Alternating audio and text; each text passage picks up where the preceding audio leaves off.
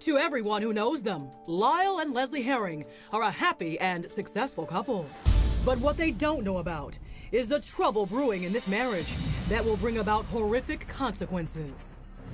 Lesley came from Guyana with her family as a child and built her American dream with persistence and hard work. And she comes from a close family of many talents. Her sister is actress Asha Davis. Their brother, Lyndon Telford, says Lesley was the rock-solid one of the bunch, but always with a smile. She had zero tolerance for nonsense, and she was the organizer. She was definitely the mother hen. 44-year-old Lesley works a desk job at a home security company in Los Angeles. Her husband of 11 years, 56-year-old Lyle Herring, is a college recruiter at Cal State Northridge. All the women in our family says, well, you know, he's a special guy. While the men would say, there's something about this guy, he's up to something. We just can't put our finger on it. He's a smoozer, he's a keep your wives and girlfriends locked up kind of thing, you know? The couple live in an upscale condominium near Hollywood. To all appearances, it is a normal lifestyle. Until the day when both of them mysteriously disappear into thin air. When Asha, my sister, called and said, Lesley's job called and said that she didn't show up for work today. You know, 11 years, she never missed a day. So we called Lyle to find out where Lyle and Lesley was. We couldn't find either one of them. Right away, Lesley's family is alarmed. Simply picking up and leaving town without a word to anyone is not her style. It went to a point like, oh my God, what happened? Were they abducted? Are they dead? Were they in a ditch line somewhere? Did they drown in their boat? They had a 60-foot sailboat that they used to take out. So maybe they drowned in their boat. No, we didn't know. We couldn't find them. Hollywood Police Department Detective Chris Gable presses ahead. The house looked very clean, very nice, and except the couple of things that we noticed offhand was there was some spilt candle wax on the kitchen counter. A pretty good amount, as if a candle had spilt over. And what we were already learning about Lesley is that's not the kind of thing that she would just leave out on the counter. So that was a little unusual. Almost 2 weeks after the disappearance of the couple, police get a big break in the case. Lyle is stopped in his car by police as he crosses the Mexican border into the United States. We put an alert on his vehicle and on his driver's license. And so we went down there to speak to him at the border. When's the last time you saw your wife? It was Wednesday, so it was Sunday morning. Have you tried to contact her? I haven't. Do you know where she is? I have no idea. She hasn't responded. Is that normal for her? Not to get in touch with you? Or respond to you? No, from this point moving forward, I have nothing else to say. I don't know anything about where she is. They had plans to go to Rosarito for Valentine's Day. So he went down, and the reason he was in Mexico, according to Lyle, was to go down to search for her because that's where they had planned to go. Lyle later tells police he owed money to some shady characters who caught up with him and cut off his dreadlocks as punishment.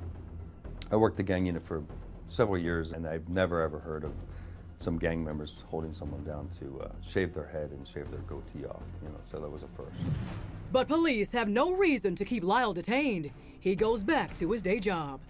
And detectives go to work too, slowly connecting the dots, searching for Lesley and for any evidence of what happened to her. A letter they find in her bedside drawer shows that she's not happy about Lyle's money dealings either. In fact, she is furious and she wants out of this marriage. I can't take anymore. I'm broken. They also find her purse with her jewelry inside it, something she never leaves home without. She wore them everywhere. So we pulled a bunch of pictures of her wearing them out on the boats, parties.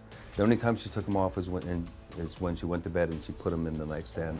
In Lesley's purse, along with her jewelry, cops find a receipt from a local Starbucks, dated on a Tuesday night, 4 days after she went missing. So we thought, wow, Tuesday night, this is her purse. We'll go to Starbucks, see her on the video, see what's going on. Maybe her and Lyle are doing something. So we go over there and we pull the video. They hustle over to Starbucks to check the surveillance tape before it is erased. And look who walks in. The receipt was in Lesley's purse, but who do they find making the purchase? We find out that it's It's Lyle by himself buying a single drink. Leslie's nowhere to be seen. So we thought that was pretty suspicious why that would be in there, and we thought, was that really, designed for us to find that? Maybe later down the road when the video wasn't available. Cops suspect Lyle may have planted the receipt in Leslie's purse as a misdirection. They turn to his personal computer and cell phone to see what else they can find. And what they come up with only deepens their concerns.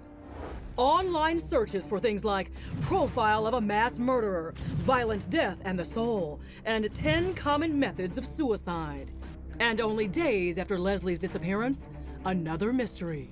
There were several calls between Leslie's phone and Lyle's phone. What he didn't think is that we would also track the cell tower usage, and it showed that both phones were side by side when they were doing the calls, suggesting that he's holding one phone, calling the other one. Police are rapidly coming to the conclusion that Lyle has done something to Lesley. But they need more evidence. Specifically, they need Lesley dead or alive, or else they might have no case at all. In a typical murder case, Exhibit A is a photo of a dead body. Someone who's been shot, strangled, stabbed. And in a case like this, you don't have that. Lesley Herring has been missing for weeks, and police still don't know her fate, but they fear the worst. At the hands of her husband, Lyle. They ask Lyle to go before TV news cameras to plead for help in finding his missing wife. Cops figure it's an offer he can't refuse. And it will also help shake the trees for witnesses. If Leslie's out there listening to us, please give us a call, come home, let us know what's going on. I know we have a lot to talk about. Days later, police meet with Lyle's cousin, Malcolm. He says he talked to Lyle in front of his condo shortly after Lesley disappeared. Lyle was very distraught. He was saying things that were really off the wall, like he said that he was going to burn in hell for what he did to Lesley. So Malcolm thought, wow, this is really strange. I need to go and see if Leslie's okay. So he thought, well, I'll ask to use the bathroom, And so he asked Lyle, he says, hey, can I use the bathroom? And Lyle said, let me think about that. Nah, I don't think that's just a good idea. And from that point, Malcolm thought, wow, there's something really wrong here. And both bathrooms had numerous towels hanging up on them, and they were dry, but they were very wrinkled as if they were crunched together to sop up a flood or something. It leads to a possible shocking conclusion about Leslie's fate. One was really, really badly wet and molded. That's where they believed that he might have drowned her that night, that Saturday night. That night was the last time that Lesley ever a breath of air in her life. That's what they believe, and I believe it too. If that's true, there's a body somewhere. And then, out of nowhere, a neighbor of Lyle's comes forward with an electrifying story about the night of Leslie's disappearance that leaves cops slack-jawed. Around midnight, he saw Lyle wheeling a dolly way down the hallway to a far back elevator. And on the dolly was a carpet, which he described rolled up wide enough to contain a body. Lyle had this crazed look on his face. He had a hoodie pulled up, he was sweating, and he didn't even acknowledge the witness. Hard to believe we are talking about the same guy who was front and center at a vigil for his missing wife. Meanwhile, cops call in some backup. A four-legged detective named Indiana Bones. She's trained to find the scent of human remains. Cops have her check the trunk of Lyle's old Cadillac and in the back of his SUV. As it turned out, we got a positive hit from the cadaver dog in both of his vehicles. The cars are parked about 200 yards apart in separate garages at the condominium complex. Our theory is that after he murdered her, he took her down to his SUV, and then he transferred her body over to an old vintage Cadillac that he owned. Puts her body in there, drives back to his condominium. And once he figures out what he's going to do, he puts the body back into the Mitsubishi and uses the Mitsubishi to discard her body. And that's why we got decomposition hits in both vehicles. Things are not looking good for Lyle, but cops don't move in on him yet. They still have no body. And without that, they'll need every shred of evidence they can get to make a convincing case for murder. The hardest part about one of these investigations is proving that she's no longer around. Leaving no stone unturned, detectives put a tracking device on Lyle's car. And we did live surveillance and GPS surveillance on Lyle in hopes that maybe he would visit the where he may have disposed of the body, just to get that warm and fuzzy that everything was okay. Sure enough, 2 days later, he leads them to a remote area in Griffith Park, less than 3 miles away from his condo at around 6 a.m. in the morning. Gets out of the car, he walks into this area where there's a couple of dumpsters, walks around there, gets back in his car and drives away. They call in the expert to have a sniff. We went out there with Indiana Bones, and we got a positive hit on a dirt mound, which was maybe 15 feet from a dumpster. Cops get to work digging up the mound. They are only one shovel full of dirt away from cracking this case. But they find nothing. And even the fine work of Indiana Bones only goes so far. Couldn't confirm that that was her body because it's Griffith Park. There's a lot of bodies that get dumped there. But it seemed to really sync up with everything, that perhaps he backed his Mitsubishi in there, put her body on this dirt mound, and then transferred it to the dumpster. Those dumpsters go to our huge LA dump. And if that's the case, I don't think we'll ever recover her body. It's a maddening puzzle, missing only one crucial piece. With everything they now know, police are still dead certain that Lyle has done away with his wife. She was in that carpet, yeah, absolutely. After 14 months of an exhaustive investigation, police drive over to Lyle's office at Cal State Northridge, and they arrest him.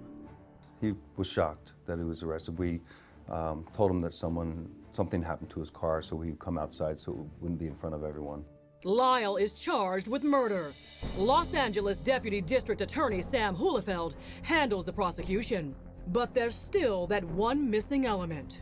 The obvious thing that's remarkable about this case is that there was no body. Most murders start and end with a body. And here we had to build a case without one. Whatever the odds against getting a conviction, the prosecution is absolutely certain of their findings. They can only hope the jury will see things the same way. Even without Lesley's body in this case, the amount of evidence pointing to Lesley Herring's guilt was overwhelming. And after a 3-week-long trial, the jury quickly arrives at a verdict. Lesley Herring, guilty of second-degree murder, and is sentenced to 15 years to life in prison. As far as the evidence being overwhelming, that's actually the comment of the trial judge who presided over the trial after conviction at sentencing. Lyle went through plenty of effort to cover up his guilt.